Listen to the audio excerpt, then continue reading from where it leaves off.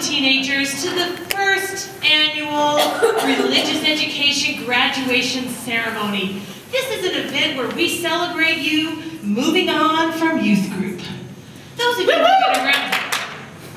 you who have been around for a while, you know that this is an event to celebrate those who have been confirmed and have become adults in the church. So those of you who have been confirmed, we celebrate you today. And those of you who haven't been confirmed yet, well, we're just going to kind of usher you along today and graduate you anyways. So we're just going to move you along. You will leave here a confirmed Catholic and an adult in the Catholic faith. Let's commemorate this event with a picture. Hang on just a sec. Okay, everybody squish in.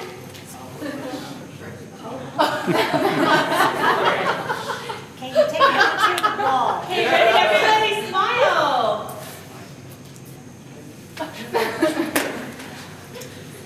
Sorry about that, we've had some budget cutbacks. But don't worry about it, you'll get your copies on social media. I'll post those later today. In order to commemorate this special day, I have invited a speaker who is truly inspirational to lead you and to guide you as you move forward from youth group. Please join me in welcoming Richard Deanda.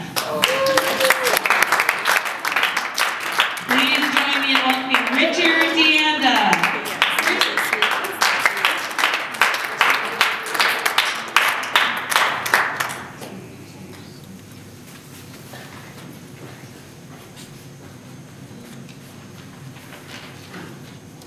Thanks.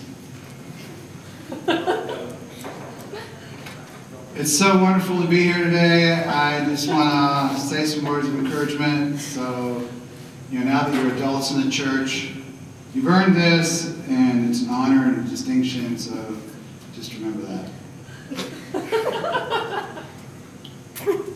After years of attending Mass and religious education classes and youth group and service projects, and it's all behind you now. Now you need to think about more important things like college, dating, video games, relaxing, and make sure to take some time for yourself. So with that in mind, I want to share some encouraging words with you. Goals.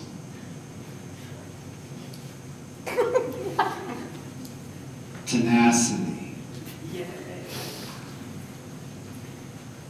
Drive. That's a good one. Determination. Staunchness. Taco Tuesday. Wasn't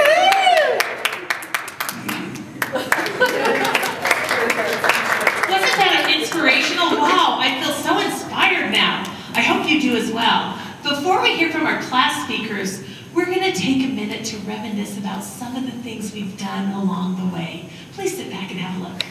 Memories for all of you. We sure have had a lot of great times together. Here to speak some further words to you, one of your class speakers. Please help me welcome Arthur Ray.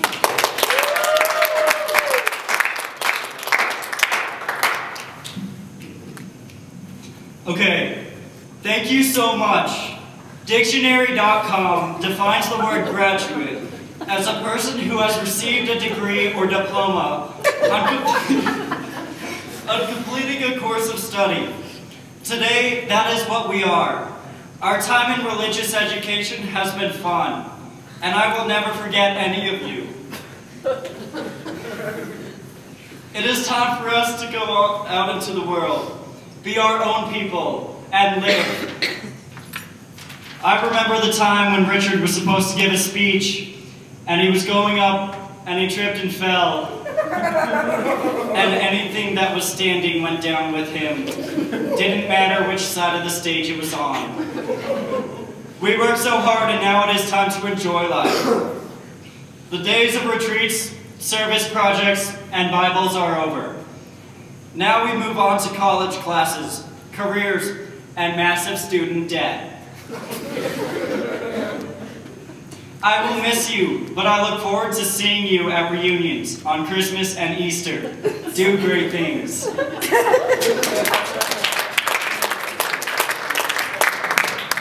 Well, that was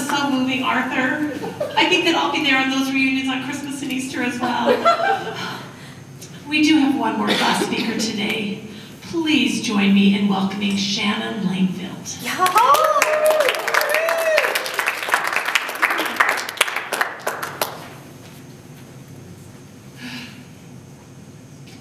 You know what? I can't do this. This isn't right. You can't graduate from your faith. It just doesn't work like that. The Sacrament of Confirmation isn't something that you can just earn through service hours and class time. It's a gift. And yes, you do have to prepare for it, but that doesn't entitle us to it. Not only that, but the sacrament is far from an ending. It's just the beginning. We are called to be more deeply involved in our church when we are confirmed, not less involved. I mean, reunions on Easter and Christmas?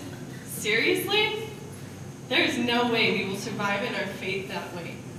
This whole concept is ridiculous. We need to be more than people that get confirmed and then just leave the church. We need to ask ourselves what we can do to live our faith with others. We aren't prepared to graduate. We're preparing for battle.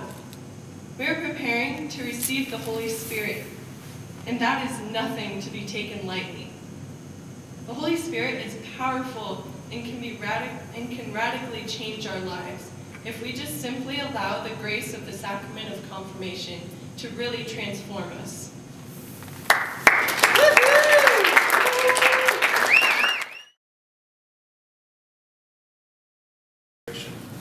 But tonight we're talking about the Sacrament of Confirmation and the mission of the church. More the mission of the church. But first I want to go over the Sacrament of Confirmation really quickly. Now, most of you, but I know not all of you, have either been confirmed through our program, are going through confirmation in our program, have been confirmed through some other program, or may not be testing out the church. So everybody's at a different level. If you do decide to go through confirmation, or you have gone through confirmation, you've been given the huge, detailed version of confirmation. I just want to kind of cover it on a surface level so that we can know where we're talking about. So, the Sacrament of Confirmation is the completion of the sacrament of our baptism. It's also what's known as the completing rite of initiation into the church. There are three rites of initiation. First is baptism, the second is the Eucharist, and the third is confirmation. In baptism, we are actually adopted into the family of God. Our adoption comes in and we begin our journey. In confirmation, our baptism is concluded, basically. The Catechism of the Catholic Church defines it as, "For by the sacrament of confirmation, the baptized are more perfectly bound to the church and are enriched with a special strength of the Holy Spirit. Hence, they are, as true witnesses of Christ, more strictly obliged to spread and defend the faith by word and deed." And that's our mission. And I'll talk a little bit about that. But we are sealed. We are sealed in oil. We are sealed in the Holy Spirit. And we are fully initiated in the church, and we are given our mission, and we are sent out to save the world. And how do we do that?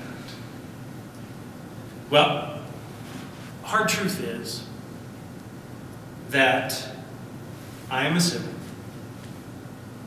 I have a fallen nature. I live in a fallen world. Without the sacrifice of Christ on the cross, heaven is denied me. Another way to say that is, my only hope is to go to hell. That's it. Without Christ crucified, I don't get in. And neither does anybody else here. Fortunately, for us, Christ came down. And not only did he pay the penance, pay the price for the sins, the price that we could not pay, but he also taught us how to live. He built a church through the apostles. And it is through that church that we gain the access to heaven. Because Christ has opened the door. His sacrifice on the cross opened the door, but that doesn't mean that we're in heaven yet. We still have to walk through that door.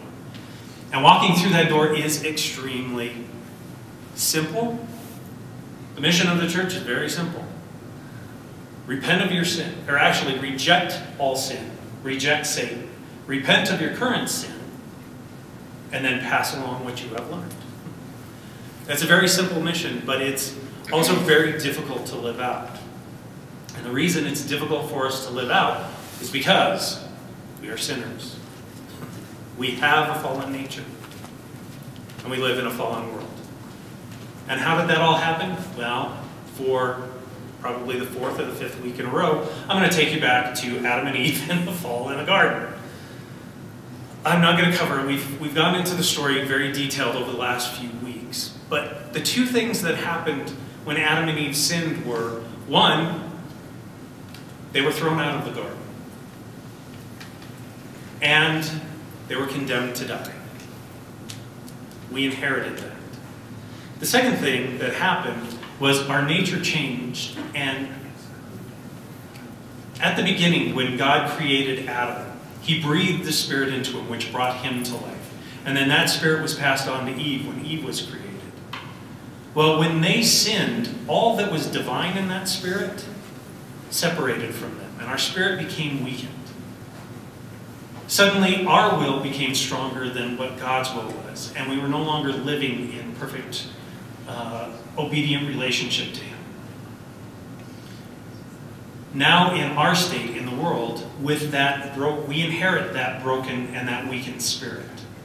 And like Father said in the video, without the Holy Spirit to strengthen us, to carry out our mission, to reject sin and reject Satan, sin is tempting.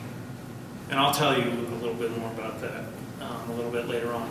But sin, to reject Satan and to reject sin and to fight against our temptations. And the mission, as the Catechism told us again,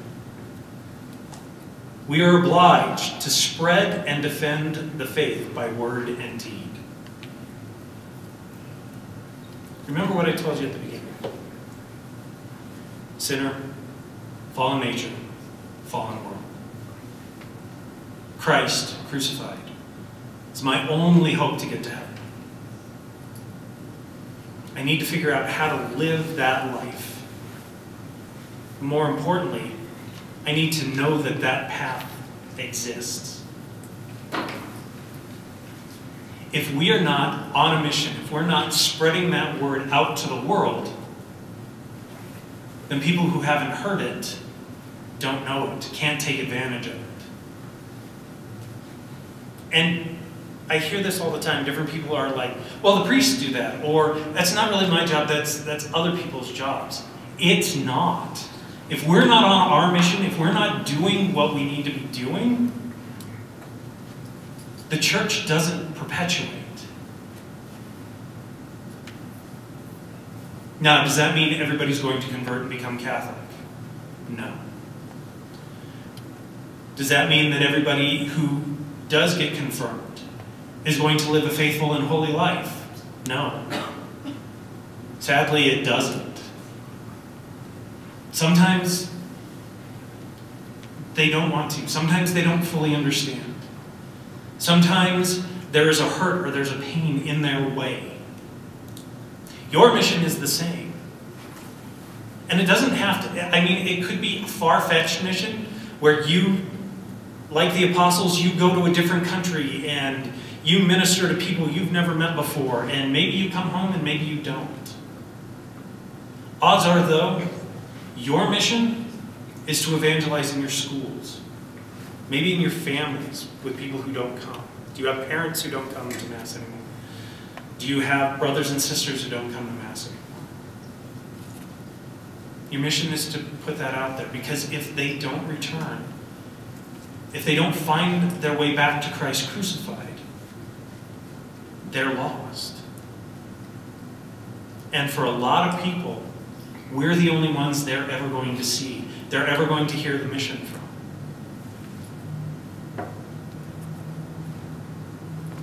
can't do our mission on our own. And that's why we need the Holy Spirit. The Holy Spirit strengthens us. I told you where we were weakened. Have you ever thought about the 7 gifts of the Holy Spirit? Go back and look at it. What are the 7 gifts of the Holy Spirit? Those are the places that the Spirit strengthens us because we're weakened there.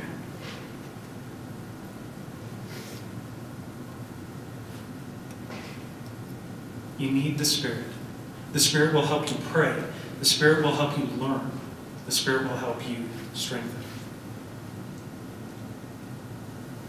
And then you can do your mission.